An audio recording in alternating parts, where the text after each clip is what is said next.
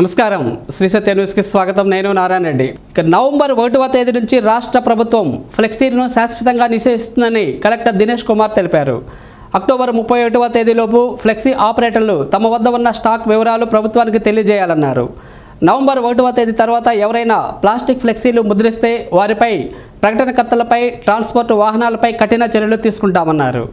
Flexies ప్రొహిబిషన్లో ముఖ్యంగా వాళ్ళు మన ఆపరేటర్స్ చెప్పిన విషయం ఏమంటే, బేసికలీ ఈ టెక్నాలజికల్ ట్రాన్స్ఫర్లో ఈ ఎక్కడెక్కడ ఈ కమర్షియల్ ప్లాస్టిక్ ఫ్లెక్సీస్ నుండి biodegradable are cloth fabric based flexies చేయాలంటే ఈ టెక్నాలజీ డిఫరెంట్గా మారిపోవాలి. దానికి ఉన్న కొత్త మెషినరీ కొనడానికి ప్రభుత్వం నుంచి సహాయం అడుగుతున్నారు. బ్యాంక్ లింకేజెస్ ద్వారా పాత లోన్, కొత్త లోన్ రెండు కూడా ప్రాసెస్ చేసేసి వాళ్ళకి కొలాటరల్ లేకుండా కొత్త లోన్స్ కూడా ఇవ్వమని వాళ్ళు కోరడం జరిగింది. సెకండ్, ఫ్లెక్సీస్లో డిఫరెంట్ వెరైటీస్ ఉన్నాయి. దాంట్లో కొన్ని వెరైటీస్ బ్యాన్ చేయాలి, ఇంకొక వెరైటీస్ పర్మిట్ చేయాలని కూడా వాళ్ళు కోరికలు పెట్టడం జరిగింది. బట్ మనకి ఇచ్చిన GOMS 65 దాంట్లో ఎంటైర్ ప్లాస్టిక్ ఫ్లెక్సీస్ కూడా బ్యాన్ చేయడం జరిగింది. అది కూడా వాళ్ళకి మరొకసారి క్లియర్గా చెప్పడం జరిగింది దట్ ఫ్లాక్సీస్లో ఎట్లాంటి నిర్ణయము ఇదంటే మైక్రాన్స్ కానీ థిక్నెస్ కానీ ఎట్లాంటి డిఫరెన్షియేషన్స్ లేదు. ఎంటైర్ ప్లాస్టిక్ ఫ్లెక్సీస్ అన్నీ కూడా ప్రొహిబిషన్ కింద వస్తుంది. అండ్ నవంబర్ 1 నుంచి ఈ ఎంటైర్ జీవో అమలుకి వస్తుంది. దానివలన ఎవరెవరు ప్రింటర్స్ ఉన్నారో, ఎవరెవరు స్టాకిస్ట్ ఉన్నారో వీళ్ళందరూ కూడా నవంబర్ 1కి ముందు, దట్ ఈస్ 31st అక్టోబర్ వాళ్ళ దగ్గర ఉంటున్న స్టాక్స్ ఏమేమి ఉన్నాయి, suppose non printed plain flexi stocks ఉంటే ఇమీడియట్గా లోకల్ బాడీస్కి, సపోజ్ పంచాయత్ అంటే అక్కడ ఉన్న లోకల్ పంచాయత్ సెక్రటరీకి ఆర్ ఎనీ మున్సిపాలిటీ అంటే మున్సిపల్ కమిషనర్కి ఇమీడియట్గా డిక్లేర్ చేయమని అంటున్నాం. దట్ నా దగ్గర ఇన్ని ఫ్లెక్సీస్, ప్రింటెడ్ ఫ్లెక్సీస్ ఉన్నాయి, ఇన్ని అన్ప్రింటెడ్ ప్లెయిన్ ఫ్లెక్సీస్ మెటీరియల్స్ ఉన్నాయి, ఇన్ని రోల్స్ ఉన్నాయి, ఇన్ని మీటర్స్ ఉన్నాయని కూడా వాళ్ళు ఫస్ట్ డిక్లరేషన్ చేయమని చెప్తాము. సో దట్ నవంబర్ 1 నుండి ఈ ఎన్ఫోర్స్మెంట్స్ వెళ్తున్నప్పుడు, ఈ చెకింగ్కి వెళ్తున్నప్పుడు వాళ్ళు డిక్లేర్ చేయకుండా ఎట్లాంటి మెటీరియల్స్ పెట్టి ఉంటే అది ఇమీడియట్గా సీజ్ చేయడం మాత్రం కాకుండా వాళ్ళ మీద పెనాల్టీస్ కూడా వేయడానికి వీలుంటుంది. సో 31st అక్టోబర్ వాళ్ళు దీని గురించిన డిక్లరేషన్స్ పెట్టేస్తే అది ఎట్లా తిరిగి ఇంకొకరికి ఎవరు సప్లయర్కి మళ్ళీ తిరిగి పంపడమా, వేరెవరికి రీసేల్ చేయవచ్చా, దాని గురించి వాళ్ళకి టైం ఇవ్వడం జరుగుతుంది. బట్ ఎట్టి పరిస్థితుల్లో ఆ stocks, remaining stock, declared stock నుండి ఎట్లాంటి ప్రింటింగ్ కానీ ఎట్లాంటి డిస్ట్రిబ్యూషన్ జరగడానికి వీల్లేదు. సెకండ్, ఈ ప్రింటర్స్ మాత్రం కాకుండా ఈ ట్రాన్స్పోర్ట్, సో ప్రింటింగ్ ఎక్కడైనా ఇల్లీగల్గా ప్రింట్ చేసేసి ట్రాన్స్పోర్ట్ చేసిన వెహికల్స్ కూడా సీజ్ చేయడానికి డిస్ట్రిక్ట్ ట్రాన్స్పోర్ట్ కమిషనర్ కూడా ఆదేశం ఇవ్వడం జరిగింది. అది కాక పోలీస్ అధికారులు కూడా దీని గురించి అప్రమత్తంగా ఉండమని చెప్పడం జరుగుతుంది. ఎక్కడెక్కడ చెక్ పోస్ట్ అన్ని కూడా. నగరంలోని రామ్నగర్ 9వ లైన్లో నూతన పార్కు ఏర్పాటుకు మేయర్ గంగాడ సుజాత, వైసీపీ యువనేత బాలినేని ప్రణీత్ రెడ్డి శంకుస్థాపన చేశారు. 17.5 లక్షల రూపాయల నిధులతో ఆధునాతన హంగులతో పార్కు ఏర్పాటు చేస్తామన్నారు. ఈ పార్కు నిర్మాణం కోసం ఎంతో కృషి చేశారని తెలిపారు.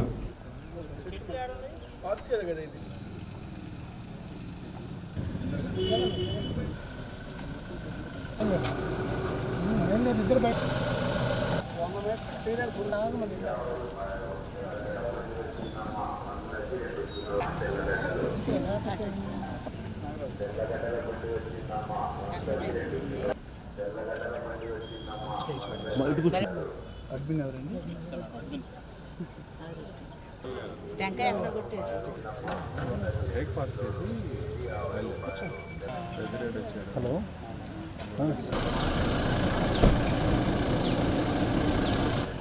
మున్సిపల్ స్థలం ఆక్రమణకు గురైతే పాత రికార్డులను పరిశీలించి కార్పొరేషన్ స్థలంగా గుర్తించి స్వాధీనం చేసుకొని పార్కుగా ఏర్పాటు చేస్తున్నట్లు మేయర్ తెలిపారు.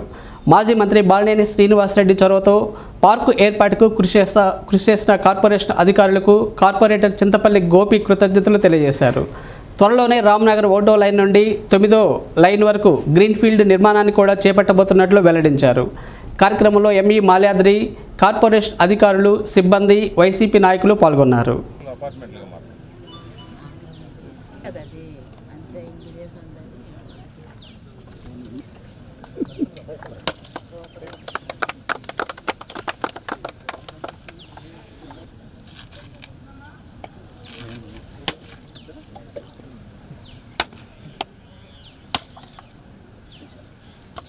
లోకల్ వాళ్ళు రండి సార్.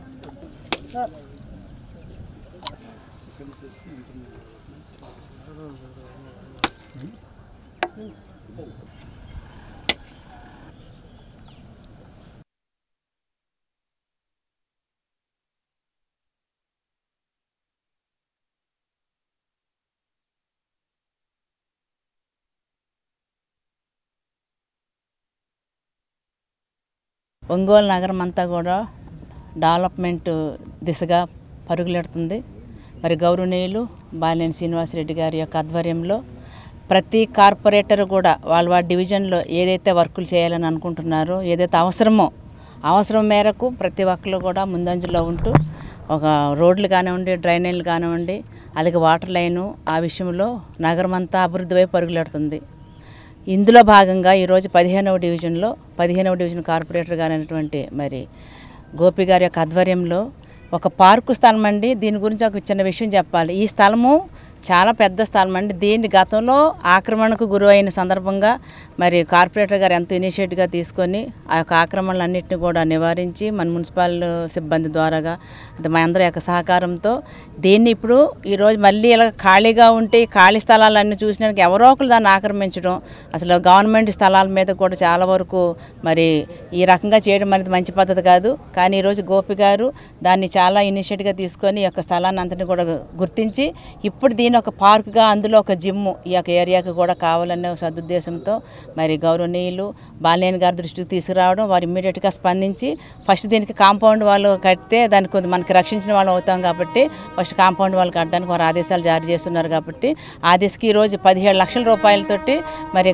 కాంపౌండ్ వాళ్ళకి ఈరోజు మన ఇనాగ్రేషను గౌరవనీయులు మరి మా యొక్క యువ నాయకుడు అయినటువంటి బాలినేని ప్రణీత్ రెడ్డి గారి చేతుల మీదుగా ఇక భూమి పూజ చేయడం జరిగిందండి. ఇది చాలా శుభపరిణామం.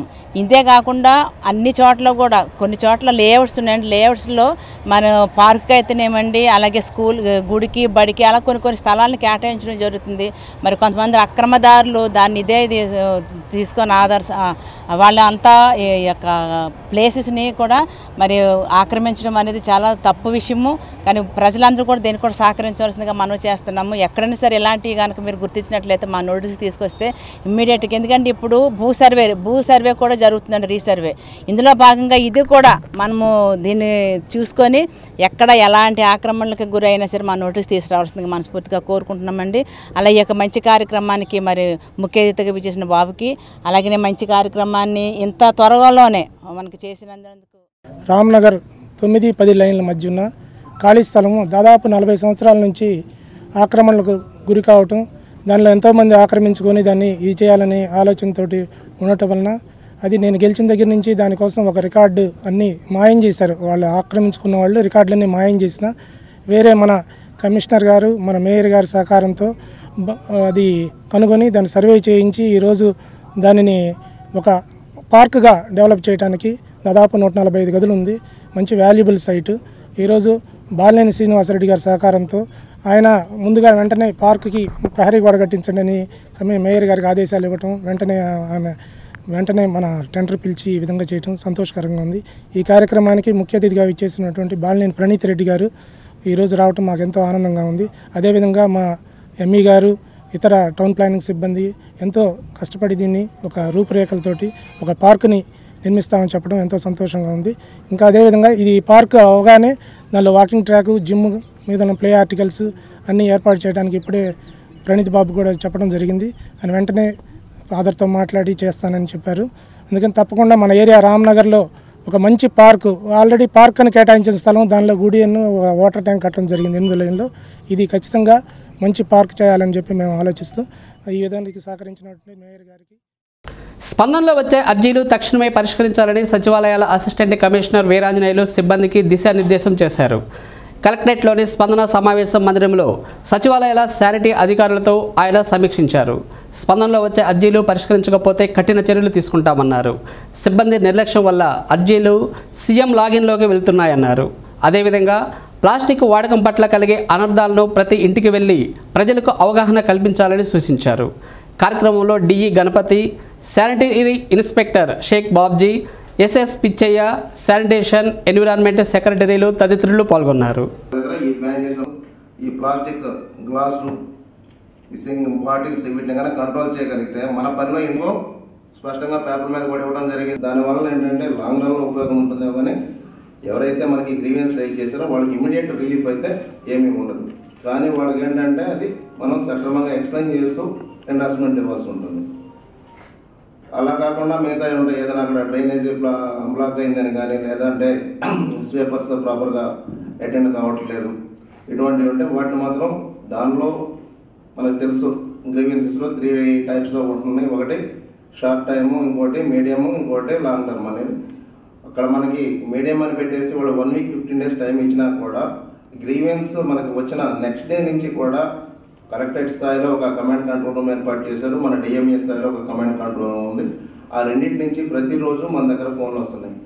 మాకు ఇంకా 7 రోజులు టైం ఉందండి చేస్తాము అనడానికి అటువంటి అవకాశం లేదు. కాబట్టి మనం ఇమీడియట్గా మనకు అందుబాటులో ఉన్న 2-3 వర్కర్స్ తోటి చేయగలిగే పనులు మాత్రం వెంటనే క్లోజ్ చేయడం, ఆ క్లోజ్ చేసిన దాన్ని వాళ్ళకి ఎండార్స్మెంట్ ఇవ్వడం కూడా వెంటనే జరిగేటట్టుగా చూసుకోండి. ఒకసారి ఆ ఎండార్స్మెంట్ను మాత్రం మన ఎస్ఎస్ గారికి కానీ నాకు కానీ చూపించిన తర్వాత మాత్రమే పెట్టండి. ఎక్కడా కూడా ఎండార్స్మెంట్ అనేది చాలా పొలైట్గా వాళ్ళకి వివరణ ఇచ్చినట్టుగా ఉండాలి, కానీ మనం ఎక్కడా కూడా హార్ష్గానో లేదా వాళ్ళకి అర్థం కాని పద్ధతిలో ఉండకూడదు. ఈ స్కీమ్ మీద గవర్నమెంట్ చాలా టాప్ ప్రయారిటీ బేస్ మీద తీసుకుంటుంది. స్పందన ప్రోగ్రామ్ మాత్రం ఎక్కడా కూడా రీఓపెన్స్ కాకూడదు. అంటే వాళ్ళకి ఇష్యూ రైజ్ చేస్తే మనం ప్రాపర్గా దాన్ని నెరవేర్చడము, వీలు కాని దాన్ని చెప్పేది కొంచెం సౌమ్యంగా చెప్పే విధానంలో చెప్పాలి. అలా కాకుండా మనం ఏదో కాగితం ఇచ్చేసి ఊరుకుంటే వాళ్ళు మళ్ళీ రీఓపెన్ చేస్తే మాత్రం అది చాలా సీరియస్గా తీసుకుంటున్నారు. దాన్ని రివ్యూ కూడా చాలా సీరియస్గా ఉంటుంది. దయచేసి అది కొంచెం గమనించి దాన్ని డిస్పోజ్ చేసుకోండి. ఏదైనా ఈ సింగిల్ యూజ్ ప్లాస్టిక్స్ మీకు తెలుసు, మనం ప్లాస్టిక్ కవర్స్ మీద అయితే మరి బాగానే వర్క్ చేసాము.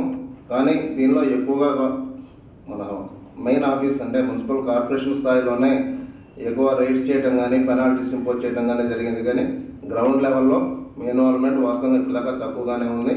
అంటే జూలైలోనే ఒక సర్కులర్ అయితే ఇవ్వడం జరిగింది, వార్డ్ లెవెల్లో టీమ్స్ ఫామ్ చేస్తూ ఎన్ఫోర్స్మెంట్ యాక్టివిటీస్ టేకప్ చేయమని. గోపాల్ నగరంలో జరిగిన కార్యక్రమంలో వైసీపీ యువ నాయకులు బాలినేని ప్రణీత్ రెడ్డి సమక్షంలో బీజేపీ యువజన విభాగం జిల్లా ప్రధాన కార్యదర్శి రామశెట్టి హరిబాబు నాయుడు వైసీపీలో చేరారు. 5వ డివిజన్ 6వ డివిజన్ కార్పొరేటర్లు ఎందేటి పద్మావతి, రంగారావు, చెల్లా తిరుమలరావు ఆధ్వర్యంలో వైసీపీలో చేరారు. ప్రణీత్ రెడ్డి కండువా కప్పి సాదరంగా ఆహ్వానించారు. 5వ డివిజన్ 6వ డివిజన్ కార్పొరేటర్లు ఎందేటి పద్మావతి, రంగారావు, చెల్లా తిరుమలరావు ఆధ్వర్యంలో వైసీపీలో చేరారు. ప్రణీత్ రెడ్డి కండువా కప్పి సాదరంగా ఆహ్వానించారు. యువత చూపు నేడు వైసీపీ వైపు ఉందని బాలినేని ప్రణీత్ రెడ్డి అన్నారు. అందరికీ సంక్షేమ పథకాలు అందేలా బాలినేని చేస్తున్న అభివృద్ధి కార్యక్రమాలకు ఆకర్షితులై వైసీపీలో చేరుతున్నట్లు తెలిపారు. రామశెట్టి స్వాతి, భవానీ, రాహుల్, రఫీ, శివ పార్టీలో చేరారు. కార్యక్రమంలో వైసీపీ నాయకులు తాళ్లపాలెం శ్రీను, రావులపల్లి శ్రీకాంత్ తదితరులు పాల్గొన్నారు.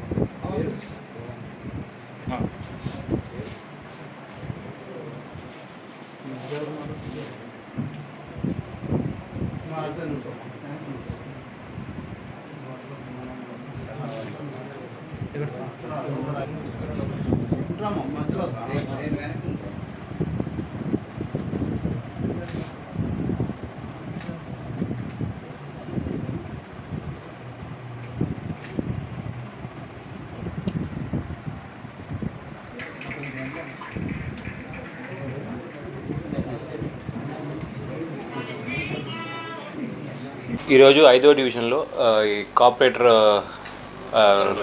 రంగారావు గారు, అట్లాగే 6వ డివిజన్ కార్పొరేటర్ తిరుమల గారు, అట్లాగే నా ఆధ్వర్యంలో హరిబాబు చేరడం చాలా సంతోషమైన విషయం. హరిబాబు మామూలుగా నేను చాలామంది ఎంక్వైరీ చేస్తే హరిబాబు ఇక్కడ ఈ 5వ డివిజన్లో చాలా మంచి ఇన్ఫ్లుయెన్స్ అయిన యూత్ లీడర్ అని చెప్పారు. సో నేను ఆయనతో మాట్లాడటం జరిగింది.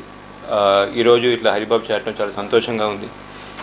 ఆల్మోస్ట్ ఒక 50 నుంచి 100 ఓట్లు ఇన్ఫ్లుయెన్స్ చేసే టాలెంట్ హరిలో ఉందని నాకు తెలుసు. అందరు చెప్పారు, కార్పొరేటర్ కూడా చెప్పడం జరిగింది.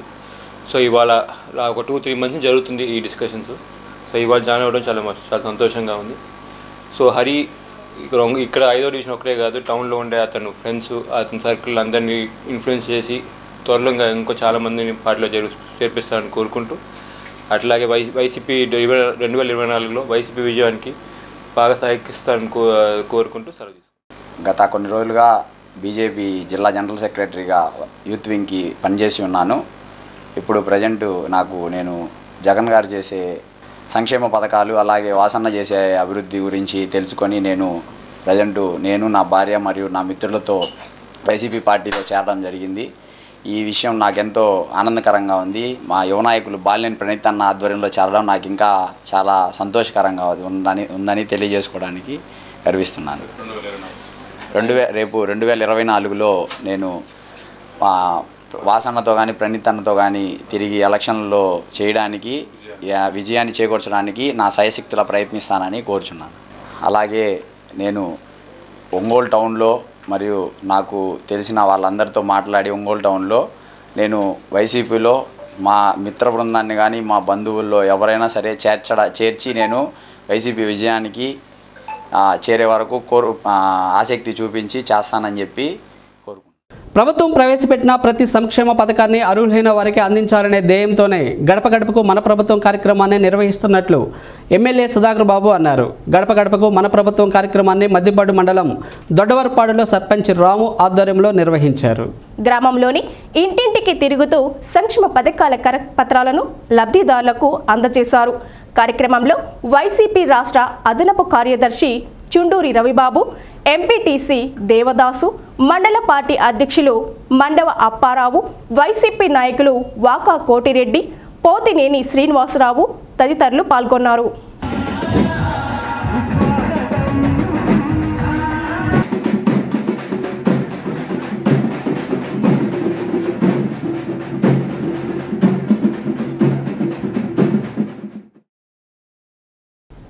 ఖమ్మంలోని కందులాపురం సెంటర్లో మతిస్థిమితం లేని ఓ వ్యక్తి హల్చల్ చేశాడు.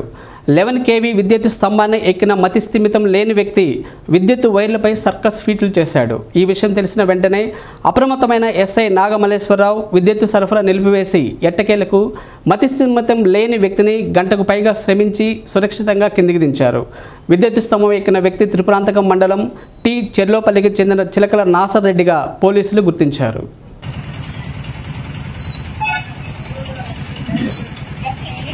Hey!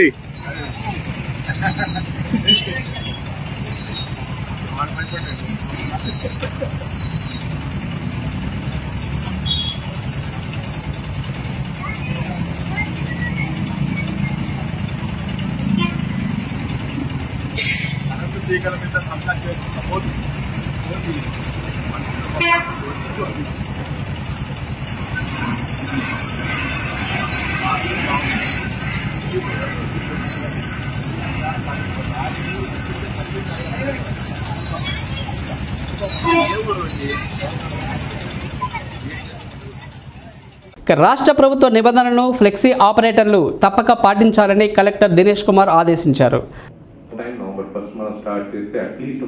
కలెక్టరేట్ స్పందన భవన్లో ఫ్లెక్సీ ఆపరేటర్లు, ఎన్ఫోర్స్మెంట్ అధికారులు, మున్సిపల్, పంచాయతీ, ట్రాన్స్పోర్ట్, పోలీస్ అధికారులతో సమీక్ష సమావేశం నిర్వహించారు. జీవో నెంబర్ 65 అనుసరించి నవంబర్ 1వ తేదీ నుంచి ప్రభుత్వం ఫ్లెక్సీలను పూర్తిగా నిషేధిస్తుందన్నారు. దానికి అనుగుణంగా ఫ్లెక్సీ యజమానులు ప్రత్యామ్నాయ ఏర్పాట్లు చేసుకోవాలన్నారు. ప్రస్తుతం ఉన్న మిషనరీ క్లాత్ ఫ్లెక్సీల ముద్రణకు ఉపయోగపడదని పలువురు ఫ్లెక్సీ యజమానులు కలెక్టర్ దృష్టికి తీసుకువచ్చారు.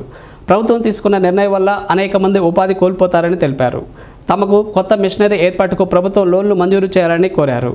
సమావేశంలో జేసీ అభిషిక్త్ కిషోర్, సచివాలయ assistant commissioner Veeranjaneyulu, commissioner M Venkateswararao సిబ్బంది పాల్గొన్నారు. సో మన సైడ్లో ఉన్న సమస్యలు అక్కడ రిప్రజెంట్ చేస్తే అట్లీస్ట్ వాళ్ళు తీసుకున్న నిర్ణయంలో మీ ప్రాబ్లమ్స్ కూడా సాల్వ్ అయినట్టు మనం చూసుకోవడానికి వీలు ఉంటుంది. సో ఇవాళ జరిగిన చర్చలు, వాళ్ళు అడుగుతున్న క్వశ్చన్స్, దానికి అన్నీ కూడా ఒక అవి మినిట్స్లో రాసుకోండి. దానికి కావాల్సిన వాట్ యు సే ఆన్సర్స్ మీ దగ్గర ఉంటే మీరు చెప్పవచ్చు. లేదన్న పక్షంలో we should ask state to clarify that. Okay, but anyway bottom line ఏమంటే ఈ జీవో అమలుకి వచ్చింది. Okay, there is no other, no going back. మనందరూ ఇది కొంచెం దీని గురించి ఏదైనా మనం పోరాటం చేసేసి ఈ జీవో మళ్ళీ తిరిగి తీసుకురావడము అట్లాంటి ఆలోచన దయచేసి పెట్టుకోవద్దు. ఎందుకంటే గవర్నమెంట్ చాలా క్లియర్గా ఉంది, ఈ పర్టికులర్ జీవో ఖచ్చితంగా ఇంప్లిమెంట్ చేయాల్సిందే. ఎనీ టెక్నాలజికల్గా ఎక్కడ పర్చేజ్ చేయాలి, ఎనీ ఆల్టర్నేటివ్ మెషిన్స్ ఏదైనా కొనాలంటే అవైలబిలిటీ ఎక్కడ ఉంటుంది, what is the best material available, what is the best machinery available, దీని గురించి విషయం అన్ని కూడా ఒకసారి రిసర్చ్ చేసి అందరికీ ప్రాపర్గా గైడ్ చేయాలి. సో ఎవ్రీ 15 days ఒకసారి ఈ అసోసియేషన్స్ ప్లస్ ఈ కమిటీస్, ఎన్ఫోర్స్మెంట్ కమిటీస్ ఇద్దరు కూడా కలిసి కూడి మనం వాడుతున్న సేమ్ ఫ్లెక్సీ ప్రింటింగ్ మెషిన్స్ దానికి కూడా చిన్న ఆల్టరేషన్స్ ద్వారా మనం చేసుకోవచ్చు అని ఏదైనా రీసెర్చ్ జరిగి ఉంటే కూడా మీరు అడగవచ్చు. We'll also right to the state, మనకి మన దగ్గర డిస్ట్రిక్ట్ లో ఉంటున్న మంచి ఇంజనీరింగ్ కాలేజెస్ అండ్ స్టూడెంట్స్ వాళ్ళు కూడా దీంట్లో టైప్ చేయండి. They can also come out with some kind of technology or something that will be well and good. And ఇది గవర్నమెంట్ కూడా దీని గురించి రాస్తాము. ఇక్కడ this is mainly to brain Storm, అంటే మనం ఇది డెఫినెట్ గా చేయాలి, దీని అవసరం ఏంటో మీ అందరికీ తెలుసు, కొత్తగా చెప్పాల్సిన అవసరం లేదు. But how do we go about it? ప్రకాశం జిల్లాలో రేపు పొద్దున నవంబర్ 1 తర్వాత ఈ కంప్లీట్గా ఏవైతే ప్లాస్టిక్ ఫ్లెక్సీలు ఉన్నాయో ఇంక్లూడింగ్ దాట్, సో వీటన్నిటిని బ్యాన్ చేయడం జరుగుతుంది రాష్ట్ర వ్యాప్తంగా. అలాగే ఆల్రెడీ ఆనరబుల్ ఎన్జిటి డైరెక్షన్స్ కింద సింగిల్ యూజ్ ప్లాస్టిక్ బ్యాన్ చేయడం జరిగింది. అలాగే లెస్ దెన్ 75 microns కూడా బ్యాన్ చేయమని చెప్పి ఎన్జిటి డైరెక్షన్స్ ఉన్నాయి. దీని మీద మన ప్రభుత్వం లెస్ దెన్ 120 microns ప్లాస్టిక్ ని 100% అండ్ సింగిల్ యూజ్ ప్లాస్టిక్ ని 100% బ్యాన్ చేయాలి ఫ్రమ్ 1st January 2023 అని చెప్పి మనకు ఆల్రెడీ డెసిషన్ తీసుకోవడం జరిగింది. నా ఈ సింగిల్ యూజ్ ప్లాస్టిక్ బ్యాన్ అనేది even I personally work as municipal commissioner, ఒక 2.5 సంవత్సరాలు రాజమండ్రి మున్సిపల్ కమిషనర్ గా పనిచేసిన అనుభవంతో పొడి సంచులు, పేపర్ కప్పులు, పేపర్ కవర్లు, కార్డ్బోర్డ్ పెట్టెలు, గాజు కంటైనర్లు, అల్యూమినియం పెట్టెలు, జనపనార సంచులు, ఆకు ప్లేట్లు, ఇట్లా రకరకాలటువంటి ఆల్టర్నేటివ్స్ వాళ్ళు చూపించి వాళ్ళందరికీ కూడా పాంప్లెట్ రూపంలో నగరపాలక సంస్థ పాంప్లెట్ చేసి అందరికీ కూడా ఇవ్వడం జరిగింది సార్. దీనికి సంబంధించి ప్రజల్లో వార్డు సచివాలయాల ద్వారా అందరికీ కూడా అవేర్నెస్ క్రియేట్ చేయడానికి మా వంతు కృషి చేస్తున్నాం సార్. ఈలోపు సెప్టెంబర్ 22వ తారీఖున ఈ యొక్క ప్లాస్టిక్ సంబంధించి బ్యానర్స్ బ్యాన్ చేస్తూ వాటిని కూడా ప్రభుత్వం జీవో ఇచ్చింది. దీనికి సంబంధించి నగరపాలక సంస్థ పరిధిలో తమరు చెప్పినట్టు కమిటీ ఏర్పాటు చేసి కమిటీ ద్వారా అదేవిధంగా వార్డు సచివాలయ పరిధిలో ఆ యొక్క తమ యొక్క ఇన్స్ట్రక్షన్ మేరకు కమిటీలు ఏర్పాటు చేసి సమర్థవంతంగా నగరపాలక సంస్థ ఒంగోలు పరిధిలో ఈ యొక్క ఫ్లెక్సీలు బ్యాన్ చేయడంతో పాటు వారితోటి ఆల్టర్నేటివ్గా వారికి ఉన్నటువంటి ఆ ఫ్లెక్సీలో ఉన్నటువంటి వాళ్ళ సంస్థలతో మాట్లాడి అసోసియేషన్ తోటి అదేవిధంగా ఇండివిజువల్తో మాట్లాడి వారి సాధక పథకాలు వాళ్ళ ఆల్టర్నేటివ్ ఎలా చేయాలి వారికి నగరంలోని 18వ డివిజన్ చెరువు కొమ్ముపాలెంలో అస్తవ్యస్తంగా తయారైన రోడ్లు మరమ్మతుల కోసం 80 లక్షల రూపాయల నిధులతో త్వరలో శాశ్వత రోడ్ల నిర్మాణానికి ప్రణాళిక సిద్ధం చేశామని మేయర్ గంగాడ సుజాత తెలిపారు. ఇటీవల కురిసిన వర్షాలకు దెబ్బతిన్న డివిజన్ పరిధిలోని రోడ్లను ఆమె పరిశీలించారు. ప్రస్తుతానికి క్వారీ రబీష్తో గుంటలు పూడ్చే కార్యక్రమం చేపట్టామని, త్వరలో శాశ్వత పరిష్కారం చేస్తామని హామీ ఇచ్చారు.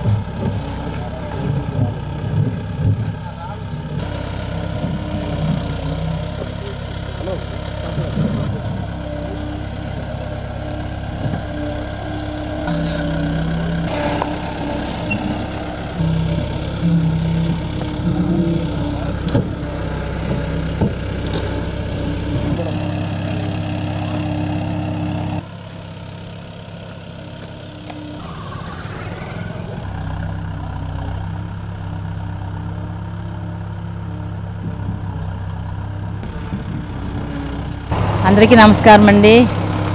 మరి గత 3 రోజులుగా ఇక్కడ చెరుకుమ్మపాలెము, అలాగనే మరి తుఫాన్ నగరు, వెంగముక్కలపాలెము, బాలినేని వాసకాలని ఈ యొక్క ఏరియాస్లో మన కురిసిన వర్షాలకి రోడ్లు బాగా గుంతలు పడిపోయినందువలన ప్రజలకి చాలా ఇబ్బంది కలుగుతున్న తరుణంలో మరి గౌరవనీయులు మాజీ మంత్రివర్యులు మన శాసనసభ సభ్యులు బాలినేని శ్రీనివాసరెడ్డి గారి యొక్క ఆదేశాల మేరకు ఈ యొక్క ఏరియాస్లో ఉన్నటువంటి ప్రాంతాలు అన్నీ కూడా మేము ఇలాగ క్వారీ డస్ట్ తోటి ప్రస్తుతానికి టైం బీయింగ్ గుంతలన్నీ పూడ్పించే కార్యక్రమం జరుగుతుంది. ఆల్రెడీ వెంగముక్కలపాలెం కంప్లీట్ అయింది, బాలినేని వాసకాలని కంప్లీట్ అయింది. ఇప్పుడు తుఫాన్ నగరు తర్వాత చెరువు కొమ్మపాలెం, ఎందుకంటే 3 డేస్గా ఇదే పని జరుగుతుంది. దీని తర్వాత యాక్చువల్గా ఈ 2 రోడ్లు కూడా, అంటే ఇది పంచాయతీరాజ్ రోడ్డు అండి, అదేమో R&B రోడ్డు, 2 కూడా శాంక్షన్ అయి ఉన్నాయి. టెండర్లు కూడా వేయడం కానీ టెండర్ కూడా వచ్చిందండి. అయితే ఇక్కడ ప్రస్తుతానికి ఏమిటంటే వర్షాల కారణంగా మరి రోడ్డు అంత బాగా ఆరాలి అంతవరకు మరి వాళ్ళు పని మొదలుపెట్టే నాటికి కొంచెం ప్రజలు ఇబ్బంది పడుతున్నారు. కాబట్టి కొంచెం కూడా ట్రాన్స్పోర్టేషన్కి అనువుగా లేని కారణంగా మరి వారి ఇనిషియేటివ్గా తీసుకొని మరి సీఎంగుర్తు నుంచి వారి డస్ట్ని కూడా వారే చెప్పిస్తే అన్ని చోట్ల కూడా వేయించడం జరుగుతుంది. నేను ఇవన్నీ చూస్తేనే అదే 3 రోజుల నుంచి పని జరుగుతున్నా కూడా ఇంకా కొన్ని ఏరియాస్లో లోపల కాలనీ లోపలంతా ఇంకా వాళ్ళు కూడా అడగడం జరిగింది. కాబట్టి ఇవన్నీ వాళ్ళు కూడా మరి సార్తో మాట్లాడితే ఇంకా కొన్ని టిప్పర్స్కి వాళ్ళు ఫోన్ చేసి మాట్లాడడం జరిగింది. ఏది ఏమైనప్పటికీ ఇక్కడ ఒంగోలు నగరంలో అభివృద్ధి వైపు పరుగులెడుతుంది. అలాగే ఎక్కడ రోడ్లు డ్రైన్లు ఏదైనా లేనప్పుడు ఆయా ఏరియా కార్పొరేటర్లు అందరూ కూడా చాలా ఇనిషియేటివ్గా తీసుకొని అందరూ కూడా అభివృద్ధి కోసమే మరి పరుగులెడుతున్నారు. అలాగనే మరి మా వాసి గారు కూడా ఎక్కడ ఏ పని అన్నా సరే అందరికీ కూడా మరి గడప గడపగా తిరిగే కార్యక్రమంలో ఎవరు ఏ పని అడిగినా కూడా ఇమ్మీడియట్గా స్పందించి దాన్ని రెక్టిఫై చేసి దాన్ని సాల్వ్ చేసేదానికి మేము ముందుకు వెళ్తున్నాం. కాబట్టి ప్రజలందరూ కూడా ఒక విజ్ఞప్తి ఏంటంటే ఇంకా మేము గుర్తించలేనివి మీరు గుర్తించేవి ఏదన్నా ఉంటే కనుక మా నోటీస్కి తీసుకొచ్చినట్లయితే ఇమ్మీడియట్గా పని. శనగ సాగు చేసే రైతులు విత్తనాల కోసం రైతు భరోసా కేంద్రాల్లో తమ పేర్లను రిజిస్ట్రేషన్ చేసుకోవాలని ఒంగోలు మండల వ్యవసాయ శాఖ అధికారి కిషోర్ తెలిపారు. కాగా 2వ రకం విత్తనాలు క్వింటా 8,856 రూపాయలు కాగా దీనిలో 2,214 రూపాయలు ప్రభుత్వం సబ్సిడీ మంజూరు చేస్తుంది. రైతులు 6,642 రూపాయలు చెల్లించాలని తెలిపారు. అదే జేజే 11 రకం క్వింటా 6,456 రూపాయలు కాగా సబ్సిడీ 1,614 రూపాయలు సబ్సిడీ ఇస్తుంది. రైతులు సబ్సిడీ పోను 4,848 రూపాయలు చెల్లించాల్సి ఉంటుందని వ్యవసాయ అధికారి తెలియజేశారు. మనకి వ్యవసాయ శాఖకు సంబంధించి ఇన్పుట్ సబ్సిడీ మనకి వైఎస్ఆర్ రైతు భరోసా కూడా గౌరవ ముఖ్యమంత్రి గారు మొన్ననే మన మండలానికి సంబంధించి 5,722 మంది రైతులకు గాను 1,20,60,000 దాకా మనకి రైతు అకౌంట్లో జమ చేయడం జరిగింది. దానికి సంబంధించి ఇంకో విత్తనాలు కూడా సబ్సిడీలో మనం శనగ విత్తనాలు కూడా రిజిస్ట్రేషన్స్ ఆల్రెడీ గ్రామాల్లో స్టార్ట్ చేసాం. రైతు భరోసా కేంద్రాల్లో మన గ్రామ వ్యవసాయ సహాయకుల దగ్గరికి వెళ్ళినట్లయితే మీ ఆధార్ నంబర్ తీసుకుని వెళ్ళినట్లయితే మీరు ఎంత ఏరియాలు సాగు చేస్తారు దాన్ని బట్టి మనకి 25% సబ్సిడీలో శనగ విత్తనాలు ఈ సంవత్సరం ప్రభుత్వం వ్యవసాయ శాఖ ద్వారా ఇస్తూ ఉన్నారు. దాంట్లో 2 రకాలు ఇస్తూ ఉన్నాం. JG11 ఒక వెరైటీ, కాక్2 ఒక వెరైటీ ఇస్తున్నాం. JG11 వచ్చేసి క్వింటాల్కి వచ్చి పూర్తి రేటు 6,456 రూపాయలు, సబ్సిడీ 1,614 రూపాయలు పోతే రైతు కట్టాల్సింది 4,842 రూపాయలు కట్టాలి. అలాగే కాక్2 పూర్తి రేటు 8,856 రూపాయలు, సబ్సిడీ 2,214 రూపాయలు. ఆంధ్ర రాష్ట్ర సాధన కోసం పొట్టి శ్రీరాములు ఆమరణ నిరాహార దీక్ష చేపట్టారు. ఆంధ్రులకు భాషా ప్రయుక్త రాష్ట్రాల ఏర్పాటుకు కారణభూతులయ్యారు. మహాత్మా గాంధీ బోధించిన సత్యం, అహింస ఆశయాల కోసం జీవితాంతం కృషి చేసిన మహనీయులు పొట్టి శ్రీరాములు ఆమరణ నిరాహార దీక్ష చేపట్టిన రోజును పురస్కరించుకొని జీవిత విశేషాలపై ప్రత్యేక కథనం. ఆంధ్ర రాష్ట్ర సాధన కొరకు ఆమరణ నిరాహార దీక్ష చేసి ప్రాణాలర్పించి అమరజీవి అయిన మహాపురుషుడు పొట్టి శ్రీరాములు ఆంధ్రులకు పాత భాషా ప్రయుక్త రాష్ట్రాల ఏర్పాటుకు కారణభూతుడైన వాడు. మహాత్మా గాంధీ బోధించిన సత్యం, అహింస, హరిజనోద్ధరణ అనే ఆశయాల కోసం జీవితాంతం కృషి చేసిన మహనీయులు పొట్టి శ్రీరాములు 1901 మార్చి 16న మద్రాస్ జార్జి టౌన్ అన్నాపిళ్ళే వీధిలోని 165వ నెంబర్ ఇంటిలో గురవయ్య మహాలక్ష్మ దంపతులకు జన్మించారు. వారి పూర్వీకులది ప్రస్తుతం శ్రీ పొట్టి శ్రీరాములు నెల్లూరు జిల్లాలోని పడమటిపాలెం గ్రామం. 20 ఏళ్ల వరకు శ్రీరాములు విద్యాభ్యాసం మద్రాసులోనే జరిగింది. తరువాత బొంబాయిలో శానిటరీ ఇంజనీరింగ్ చదివాడు. తర్వాత గ్రేట్ ఇండియన్ పెన్సులర్ రైల్వేలో చేరి దాదాపు 4 ఏళ్లు అక్కడ ఉద్యోగం చేశారు. అతని జీతం నెలకు 250 రూపాయలు. 1928లో వారికి కలిగిన బిడ్డ చనిపోయారు. తర్వాత కొద్ది రోజులకే అతని భార్య కూడా చనిపోయింది. 25 ఏండ్ల వయసు కలిగిన శ్రీరాములు జీవిత సుఖాలపై విరక్తి చెంది ఉద్యోగానికి రాజీనామా చేశారు. ఆస్తిపాస్తులను తల్లికి, అన్నదమ్ములకు పంచిపెట్టి గాంధీజీ అనునాయుగా సబర్మతి ఆశ్రమంలో చేరారు. స్వాతంత్రోద్యమంలో పాల్గొన్నారు. పొట్టి శ్రీరాములు 1930లో ఉప్పు సత్యాగ్రహంలో పాల్గొని జైలు శిక్ష అనుభవించారు. తర్వాత మళ్ళీ 1941, 42 సంవత్సరాల్లో సత్యాగ్రహాలు, క్విట్ ఇండియా ఉద్యమాల్లో పాల్గొనడం వల్ల 3 సార్లు జైలు శిక్ష అనుభవించారు. 1985లో ప్రచురించబడిన ఆంధ్ర ఉద్యమం కమిటీ అధ్యయనంలో పొట్టి శ్రీరాములు, మహాత్మా గాంధీల మధ్య అనుబంధం గురించి ఇలా వ్రాయబడింది. సబర్మతి ఆశ్రమంలో శ్రీరాములు సేవ చారిత్రాత్మకమైనది. ప్రేమ, వినయం, సేవ, నిస్వార్థతలు మూర్తిభవించిన స్వరూపమే శ్రీరాములు. అతని గురువు ప్రపంచానికే గురువు. సత్యాన్ని, అహింసను ఆరాధించే ప్రేమమూర్తి. దరిద్ర నారాయణుల ఉద్ధతికి అంకితమైన మహానుభావుడు. శ్రీరాములు తన కర్తవ్య దీక్షలను ఉత్సాహంగా నిర్వహిస్తూ ఆశ్రమంలో అందరి మన్ననలను కులపతిగా గాంధీ ఆదరాన్ని చూరగొన్నారు. గుజరాత్ రాష్ట్రంలోని రాజ్కోట్లోను, ఆంధ్రలో కృష్ణా జిల్లాలోను, కొమరవోలులోను గ్రామ పునర్నిర్మాణ కార్యక్రమాల్లో పాల్గొన్నారు. కొమరవోలులో ఎర్నేని సుబ్రహ్మణ్యం నెలకొల్పిన గాంధీ ఆశ్రమంలో చేరారు. 1943-44లో నెల్లూరు జిల్లాలో చెరకా వ్యాప్తికి కృషి చేశారు. కుల మతాల పట్టింపులు లేకుండా ఎవరి ఇంట్లోనైనా భోజనం చేసేవారు. 1946లో నెల్లూరు మూలాపేటలో వేణుగోపాల స్వామి ఆలయంలో హరిజనుల ప్రవేశం కోసం నిరాహార దీక్షలు బూని సాధించారు. మరోసారి నిరాహార దీక్ష చేసి మద్రాసు ప్రభుత్వం చేత హరిజనోద్ధరణ శాసనాలను ఆమోదింపచేశాడు. దీని ఫలితంగా వారంలో కనీసం ఒకరోజు హరిజనోద్ధరణకు కృషి చేయవలసిందిగా ప్రభుత్వం కలెక్టర్లకు ఉత్తర్వులు ఇచ్చింది.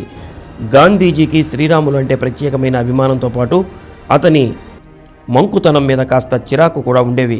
శ్రీరాములు వంటి కార్యదీక్షాపరులు 10 మంది ఉంటే ఒక్క సంవత్సరంలోనే స్వతంత్రం సాధించవచ్చునని గాంధీజీ అనేవారు.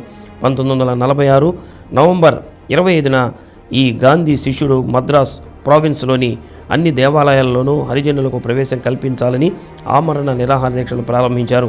కొద్ది రోజుల్లోనే స్వాతంత్రం రావచ్చునన్న ఆశాభావంతో కాంగ్రెస్ నాయకులు, సభ్యులందరి దృష్టి ఆ స్వాతంత్రోద్యమంపై ఉంది. కనుక శ్రీరాములు దీక్షను మానుకోవాలని వారు సూచించినా అతను వినకపోయేసరికి ఇక వారు గాంధీని ఆశ్రయించారు. ఎలాగో గాంధీ శ్రీరాములకు నచ్చజెప్పి దీక్ష విరమింపచేశాడు. అప్పుడు మహాత్మా గాంధీ టంగుటూరి ప్రకాశంకు ఇలా వ్రాశాడు: అమ్మయ్య, శ్రీరాములు దీక్ష నువ్వు చెప్పినట్లు విరమించుకోవడం నాకు సంతోషం. దీక్షను మానుకున్నాక నాకు అతను టెలిగ్రామ్ పంపారు. అతను ఎంతో దీక్షాపురుడైన ఉద్యమకారుడైనా కానీ కాస్త తిక్క మనిషి. 1952లో శ్రీరాములు దీక్ష మాన్పించడానికి గాంధీజీ జీవించలేడు. ఉన్నా కానీ ఆంధ్రోద్యమంపై అతనికున్న దృఢత్వం అచంచలమైంది. జీవితం చివరి దశలో నెల్లూరులో ఉంటూ హరిజనోద్ధరణకు కృషి చేశాడు. దీని గురించి నినాదాలు అట్టలకు రాసి మెడకు వేలాడదీసుకొని ప్రచారం చేసేవారు. కాళ్లకు చెప్పులు, తలకు గొడుగు లేకుండా మండు టెండల్లో తిరుగుతూ ప్రచారం చేసే ఆయన్ను పిచ్చివాడనేవారు. ఆ పిచ్చివాడే ఆంధ్రుల చిరకాల స్వప్నమైన ప్రత్యేక రాష్ట్రాన్ని సాధించేందుకు ప్రాణత్యాగానికి పూనుకొని అమరజీవి అయ్యారు. మద్రాసు రాజధానిగా ఉండే ప్రత్యేక ఆంధ్ర రాష్ట్ర సాధన కోసం మద్రాసులో 1952 అక్టోబర్ 19న బులుసు సాంబమూర్తి ఇంట్లో నిరాహార దీక్ష ప్రారంభించారు. చాలా మామూలుగా ప్రారంభమైన దీక్ష క్రమంగా ప్రజల్లో అలజడి రేపింది. ఆంధ్ర కాంగ్రెస్ కమిటీ మాత్రం దీక్షను సమర్థించలేదు. ప్రజలు మాత్రం శ్రీరాములకు మద్దతుగా సమ్మెలు, ప్రదర్శనలు జరిపారు. ప్రభుత్వం మాత్రం రాష్ట్రం ఏర్పాటు దిశగా విస్పష్ట ప్రకటన చేయలేదు. చివరికి 1952 డిసెంబర్ 15 అర్ధరాత్రి పొట్టి శ్రీరాములు తన ఆశయ సాధనలో ప్రాణాలర్పించి అమరజీవి అయ్యారు. ఆగ్రహావేశులైన ప్రజలు హింసాత్మక చర్యలకు పాల్పడ్డారు. మద్రాసులో జరిగిన ఆయన అంతిమయాత్రలో నినాదాలతో ప్రజలు ఆయన త్యాగ నిరతిని కొనియాడారు. తదుపరి జరిగిన పరిణామాలలో మద్రాసు నుండి విశాఖపట్నం వరకు ఆందోళనలు, హింస చెలరేగాయి. పోలీసు కాల్పుల్లో ప్రజలు మరణించారు. చివరికి డిసెంబర్ 19న ప్రత్యేక రాష్ట్రం ఏర్పాటు చేస్తూ ప్రధానమంత్రి జవహర్లాల్ నెహ్రూ ప్రకటన చేశారు. ఆంధ్ర రాష్ట్రం ఏర్పడితే ఒక్కరోజు కూడా ఆంధ్రులు మద్రాసులో రాజధానిగా పెట్టుకోవటానికి వీల్లేదని, మరునాడే వెళ్ళిపోవాలని చక్రవర్తుల రాజగోపాలాచారి తెగేసి చెప్పారు. అయితే కాకతీయులు పాలించిన వరంగల్ రాజధానిగా బాగుంటుందని అంబేద్కర్ సూచించారు. రాజమండ్రి కూడా మంచిదేనని అన్నారు. విజయవాడ కమ్యూనిస్టుల కంచుకోట కాబట్టి కాంగ్రెస్ వాళ్ళు ఒప్పుకోలేదు. నెల్లూరు, చిత్తూరు నాయకులు మాకు మద్రాసు దగ్గరగా ఉన్న సౌకర్యం వదులుకోవాలా అని అలిగారు. కోస్తా వాళ్లను మేం నమ్మం, రాజధాని రాయలసీమలోనే పెట్టాలని, లేకపోతే ఆంధ్ర రాష్ట్రమే వద్దని నీలం సంజీవరెడ్డి తదితరులు ఎదురు తిరిగారు. గత్యంతరం లేక కర్నూలు రాజధానిగా 1953 అక్టోబర్ 1న ఆంధ్ర రాష్ట్రం ఏర్పరిచారు. బళ్ళారి, బరంపురం, హోస్పేట, తిరువళ్ళూరు లాంటి తెలుగు ప్రాంతాలు కూడా వదులుకొని ఆంధ్ర రాష్ట్రం ఏర్పరిచారు. రోజు రోజుకు ఆరోగ్యం క్షీణిస్తూ ఉన్న శ్రీరాములో మనోధైర్యం మాత్రం మరింత పెరుగుతుంది. తన ఆరోగ్యానికి ఏమీ డోకా లేదని ఆయన ఉత్తరాల్లో పదే పదే చెప్పేవారు. నవంబర్ 27వ తేదీ నాటికి శ్రీరాములు ఇంట్లోనే కొద్దిగా తిరుగుతూ అవసరాన్ని బట్టి మాట్లాడుతుండేవాడు. ఆ తర్వాత అతని ఆరోగ్యం క్రమంగా క్షీణించసాగింది. ఉద్యమం ఉధృతం కావడం, ప్రభుత్వం స్పందించకపోవడం, ఆయన రోజు రోజుకు నీరసం కావడంతో ఓ రోజు బుల్సు సాంబమూర్తి నరసింహాలతో మాట్లాడారు. క్రమక్రమంగా దేహం బలహీనమయ్యి స్పృహ తప్పిపోయిన దీక్ష నిర్విఘ్నంగా కొనసాగాలని కోరుకున్నారు. రాత్రి 11:23 పొట్టి శ్రీరాములు ఆంధ్ర రాష్ట్రం కోసం తనను తాను బలిదానం చేసుకున్నారు. అమరజీవి పొట్టి శ్రీరాములు గారి గౌరవార్థం తపాలా శాఖ వారు 2000 మార్చి 16లో ఒక ప్రత్యేక తపాలా బిళ్లను విడుదల చేశారు. దర్శి మండలంలోని చరివేంద్రం శివారులోని ఓ దుకాణంలో అక్రమంగా విక్రయిస్తున్న మద్యం సీసాలను టాస్క్ ఫోర్స్ సెబ్ అధికారులు పట్టుకున్నారు. 20 సీసాలు స్వాధీనం చేసుకుని నిందితుడు తిరుపతి రెడ్డిని అదుపులోకి తీసుకున్నామని ఎస్ఐలు షరీఫ్, శ్రీధర్ బాబు తెలియజేశారు.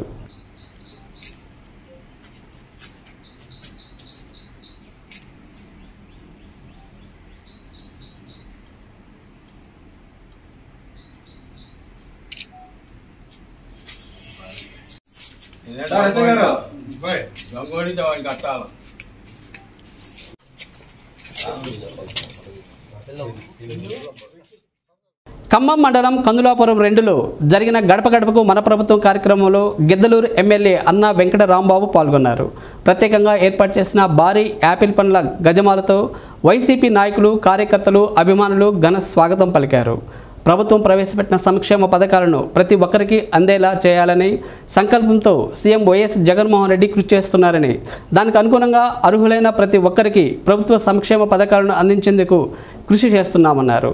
సచివాలయ వ్యవస్థ ద్వారా ప్రజలందరికీ మంచి చేయాలన్న జగనన్న సంకల్పం మళ్ళీ 2024లో ముఖ్యమంత్రిని చేసేలా పనిచేయాలని కార్యక్రమంలో వైసీపీ నాయకులు, కార్యకర్తలు పాల్గొన్నారు.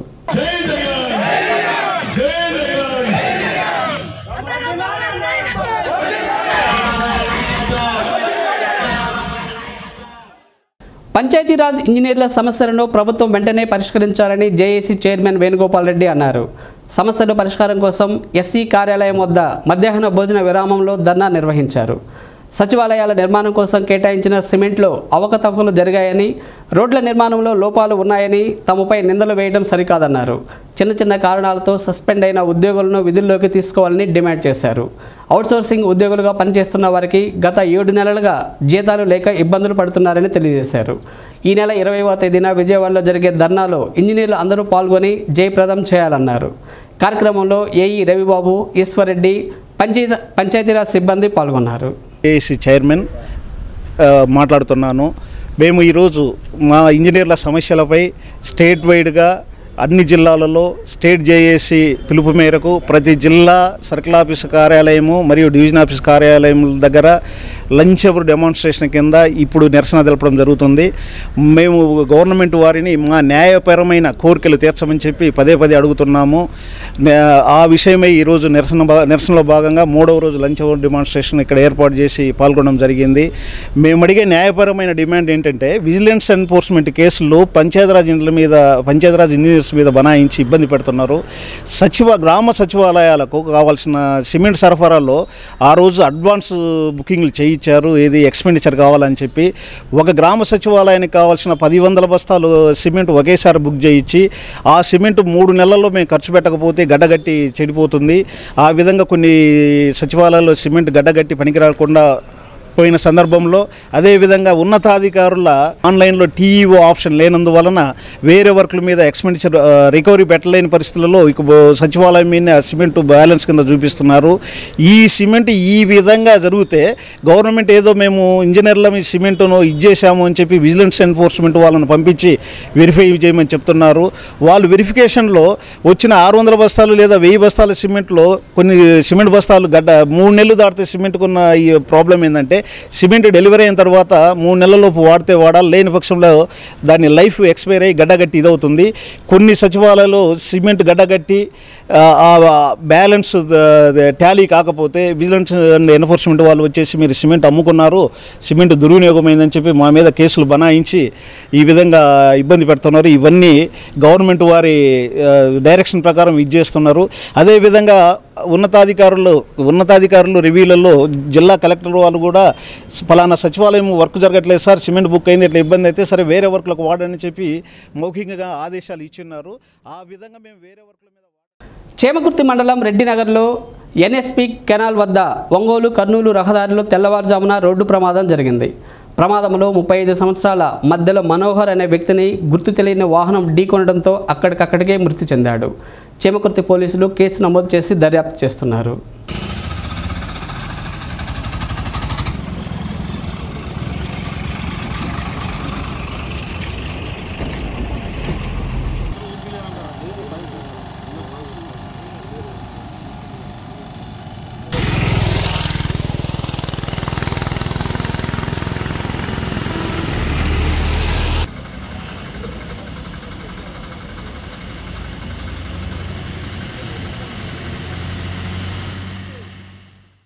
ఈ నెల 21వ తేదీన ఒంగోలు శర్మ కాలేజీ స్టేడియంలో ఏపీ రెవెన్యూ ఉద్యోగుల జోనల్ క్రికెట్ మ్యాచ్ నిర్వహిస్తున్నట్లు ఏపీఆర్ఏఎస్ జిల్లా అధ్యక్షులు ఆర్వీఎస్ కృష్ణమోహన్, తహసీల్దార్ చిరంజీవి తెలిపారు. ఈ మ్యాచ్కు సంబంధించిన ఉద్యోగుల జెర్కిన్లను కలెక్టర్ దినేష్ కుమార్ ఆవిష్కరించారు. ఉద్యోగులంతా ఐక్యంగా ఆటల ద్వారా పని ఒత్తిడిని అధిగమించుకోవచ్చని కలెక్టర్ ఆకాంక్షించారు. కార్యక్రమంలో ఏపీఆర్ఏఎస్ కోశాధికారి జె దానియల్, దర్శి తహసీల్దార్ శ్రవణ్ కుమార్, కలెక్టరేట్ యూనిట్ అధ్యక్షులు ఊతకోలు శ్రీనివాసరావు, అశోక్ కుమార్, ఉద్యోగుల క్రికెట్ టీం సభ్యులు పాల్గొన్నారు.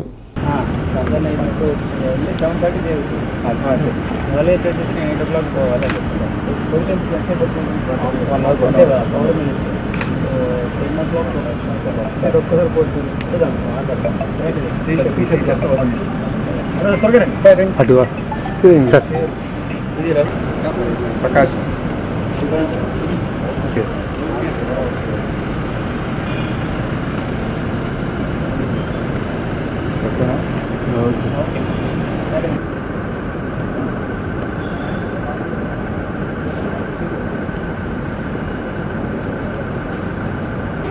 రెవెన్యూ శాఖలో ప్రభుత్వ పథకాల అమల్లో అనేక ఒత్తిడిని ఎదుర్కొన్నటువంటి ఉద్యోగులకి ఊరట కలిగించే విధంగా కొంత స్వాతంత్రం కలిగించేందుకు రాష్ట్ర ప్రభుత్వం రాష్ట్ర స్థాయి క్రికెట్ పోటీలు మరియు ఇతర క్రీడలను నిర్వహించడం జరుగుతుంది.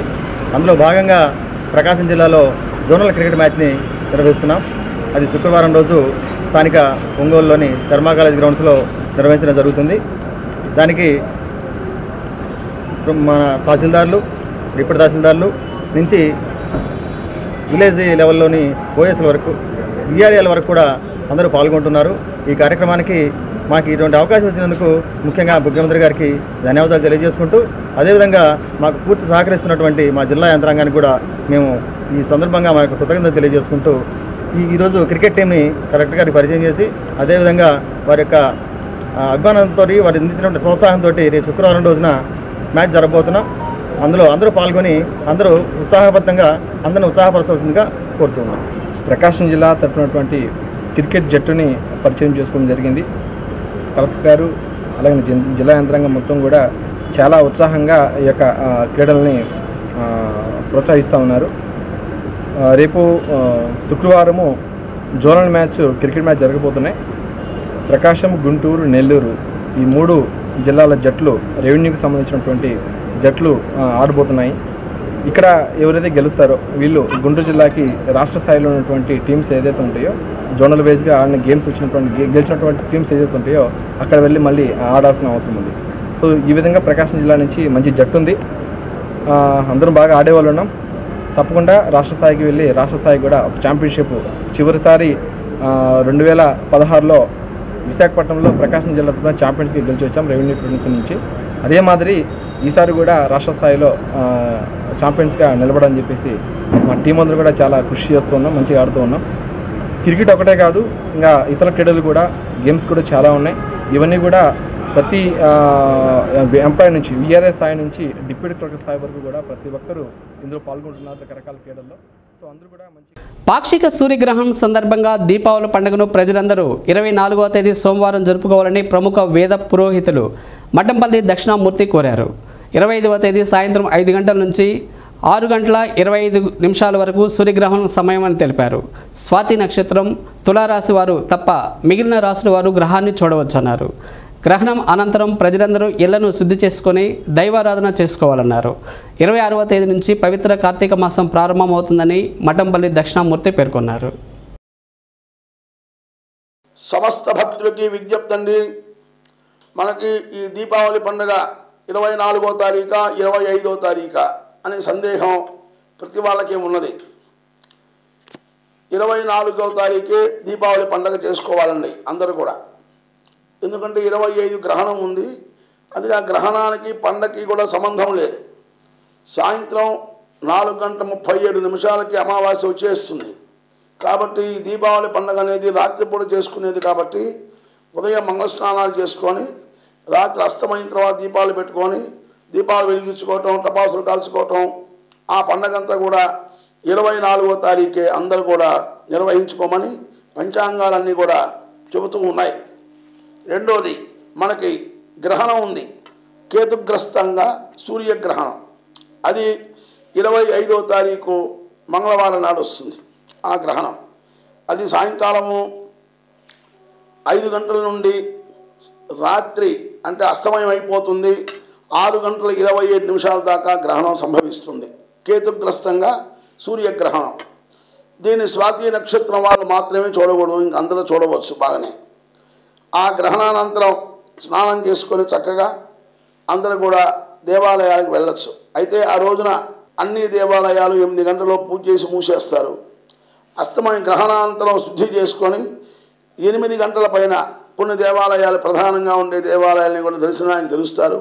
కొన్ని మళ్ళా సూర్యోదయం తర్వాత తెరవచ్చు, అది వాళ్ళ ఇష్టం. తర్వాత గర్భవతులు ఎవరు కూడా ఈ గ్రహణం చూడకూడదు.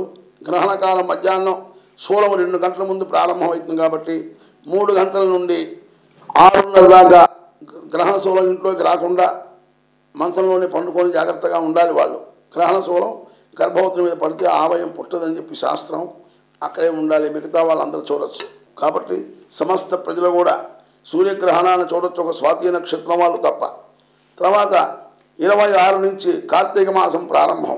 అమావాస్య ఉంది కాబట్టి సాయంకాలం దాకా 26 నుంచి కార్తీక మాసం ప్రారంభమవుతుంది. స్నానాలు, కార్తీక స్నానాలు, దీపాలు వెలిగించుకోవటం అంతా కూడా. అయితే శివాలయాల్లో మాత్రం అస్తమయంతో గ్రహణం అయిపోతుంది కాబట్టి ఆకాశ దీపాన్ని పెడతారు. అది వాళ్ళు 25వ తారీఖు మంగళవారం నాడే ఆకాశ దీపం పెట్టుకోమని కూడా రాసి ఉంది.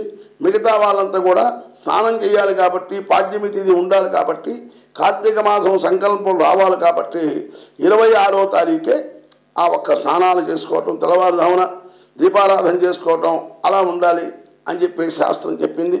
కాబట్టి సమస్త ప్రజలు కూడా ఇలా నిర్వహించుకుంటే ఆరోగ్యంతో విశేషంగా జీవించి ఆనందదాయకంగా ఉంటారు. సమస్త దేవతలకు ఆశీర్వచనం మీ అందరికీ కూడా కలుగుతుంది. నమః పార్వతీపతయే హర హర మహాదేవ హర. ఒంగోలు మండలంలో పారిశుద్ధ్యంపై స్పెషల్ డ్రైవ్ నిర్వహిస్తున్నట్లు ఈఓఆర్డి ఎం రమణమ్మ తెలిపారు. మండలంలో ఇటీవల కురుస్తున్న వర్షాలకు నీరు నిలవకుండా, మురుగునీరు పారుదల లేకుండా ప్రత్యేకంగా పర్యవేక్షిస్తూ ఎప్పటికప్పుడు పరిశీలిస్తున్నామన్నారు. ప్రజల ఆరోగ్యానికి ప్రభుత్వం అధిక ప్రాధాన్యత ఇస్తుందన్నారు. ప్రస్తుతం సీజన్ వ్యాధులు వస్తున్న తరుణంలో కూడా మండలంలో డెంగ్యూ, మలేరియా లాంటి వ్యాధులు ప్రబలకుండా జాగ్రత్తలు తీసుకుంటున్నామని తెలిపారు. 14 పంచాయతీలు ఉన్నాయి. 14 పంచాయతీలలో ఇప్పుడు ప్రస్తుతం ఈ శానిటేషన్ కార్యక్రమాలు బాగా ముమ్మరంగా జరుగుతున్నాయి.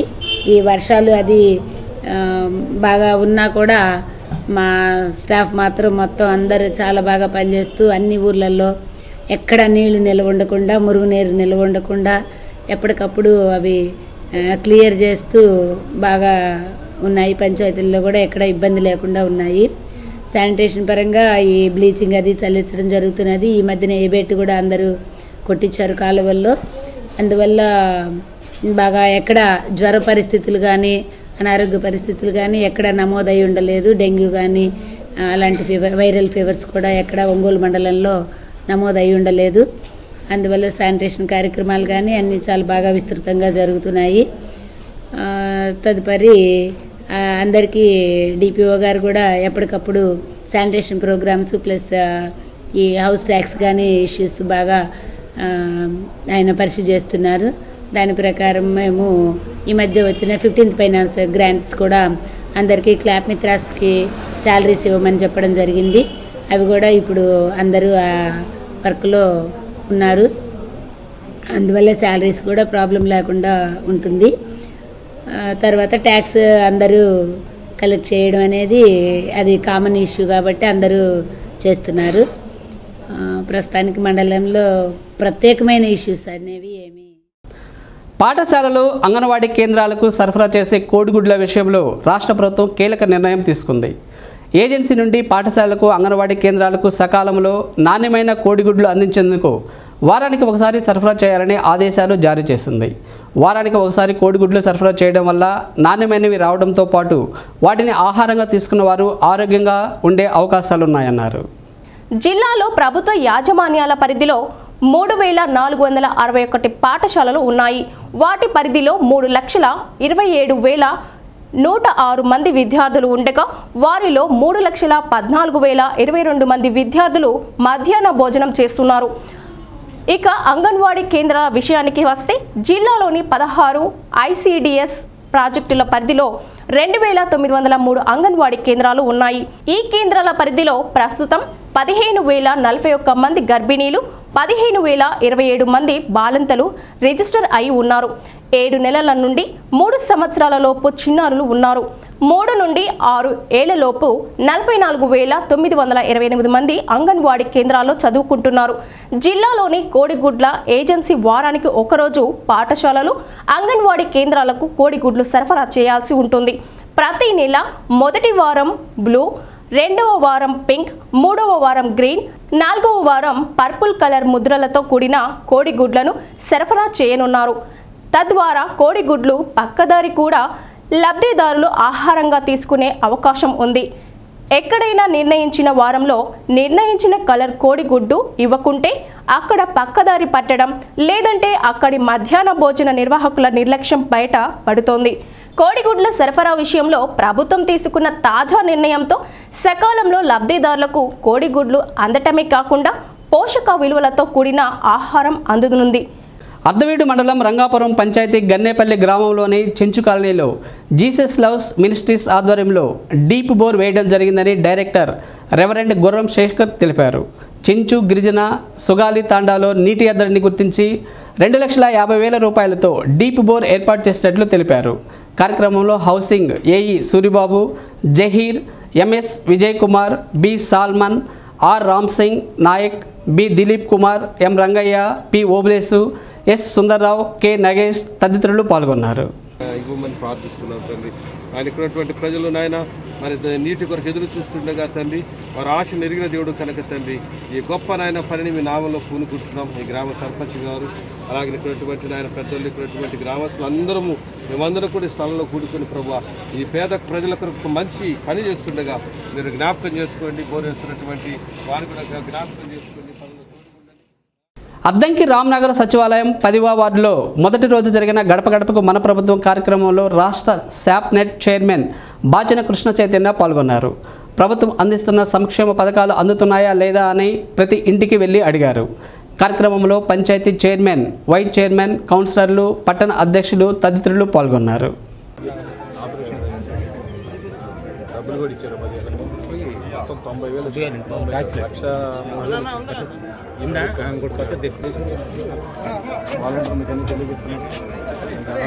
పథకాలన్నీ అందుతున్నాయి.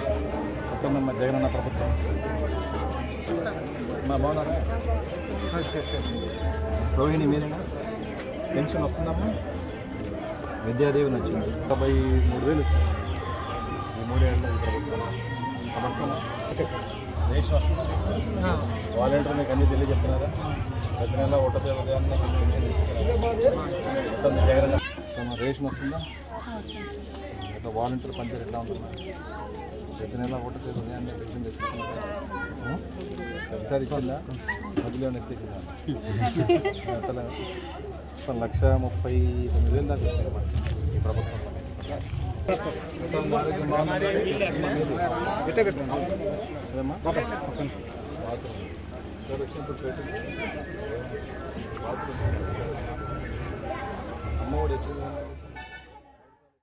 అర్ధవీటి గ్రామ పంచాయతీ పరిధిలోని గ్రామాల్లో నీటి కొరత లేకుండా సర్పంచ్ మునగాల వసంతమ్మ చర్యలు తీసుకున్నారు.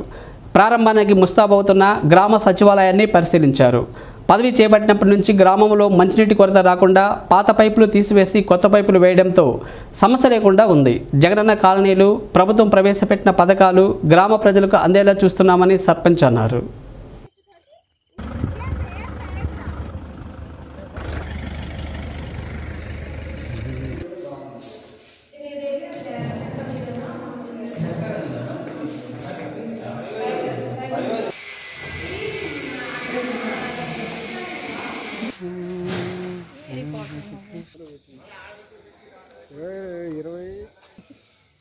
నీది వాయిస్ వచ్చింది.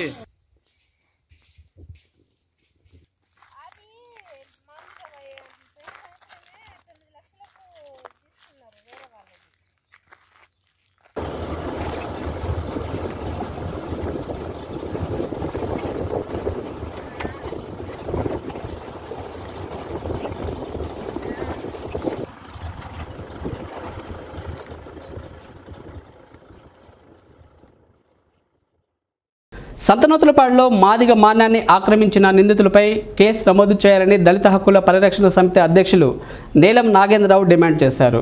కలెక్టరేట్ వద్ద బాధితులతో ధర్నా చేశారు. ఎప్పటి నుండో మాదిగల స్వాధీనంలో ఉన్న భూమిని కొందరు ఆక్రమించుకొని నకిలీ ధృవపత్రాలు సృష్టించి వారిని ఇబ్బందులకు గురి చేస్తున్నారన్నారు. కార్యక్రమంలో మాల మహానాడు అధ్యక్షులు దారా అంజయ్య, రామారావు, బాధితులు పాల్గొన్నారు.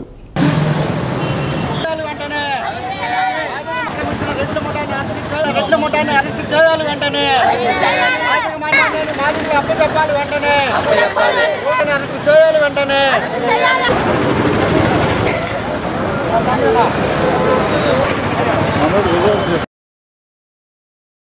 కేంద్రమైన సందనోదరపాడులో మాదిగలకు వారసత్వంగా మాదిగల బాణ్యం వాళ్ళ జీవనాధారంగా అప్పట్లో రాజులు కేటాయించారు.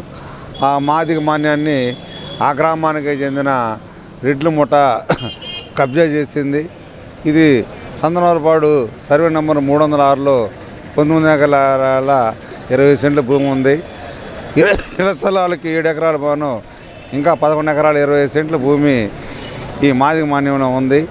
ఈ మాదిగ మాన్యాన్ని ఒక కుట్ర ప్రకారం వీళ్ళు ఒకరికొకరు రిజిస్ట్రేషన్ చేసుకొని అసలు అమ్ముకున్న వాళ్ళ దగ్గర కూడా వీళ్ళు వాళ్ళ వారసుల దగ్గర, బంధువుల దగ్గర దొంగ ముద్రలు సంతకాలు వేయించుకొని ఈ మాదిగల మాన్యాన్ని చేస్తున్నారు. ఒంగోలు కోత 10 కిలోమీటర్ల దూరం ఉన్నది నూతలపాడు. మాదిగల మాన్యంలో భూములకు మాదిగలు వెళ్తే వీళ్ళ మీద పోలీసు కేసులు పెట్టడం, పోలీసుల చేత బెదిరించడం, అగ్ర కులాలు చంపుతామని బెదిరించడం చాలా కాలం చేస్తూ ఉంది. వీళ్ళు ఒకవేళ ఎస్సీలు అయిన మాలా మాదిగలు ఎవరన్నా వాళ్ళ మాన్యాలు అమ్ముకున్నా కానీ 9/77 యాక్ట్ ప్రకారం రెండు సార్లు కూడా వాళ్ళకి వాళ్ళ భూమిని తిరిగి ఇవ్వాలి.